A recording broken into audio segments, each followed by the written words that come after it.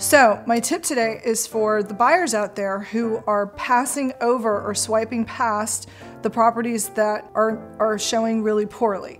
AKA they have just a few photos, or the photos are really bad, they're blurry, they're crooked. The reason that these photos or the presentation is bad isn't because there's anything wrong necessarily with the house, it's just a bad presentation. The presentation is only as good as the listing agent who put it out there. So don't discount those properties. They could be opportunities. There has been times where my buyers have picked out properties that they wanted to see. I went and previewed a couple that they didn't pick out because the photos were slim to none or they just weren't very good.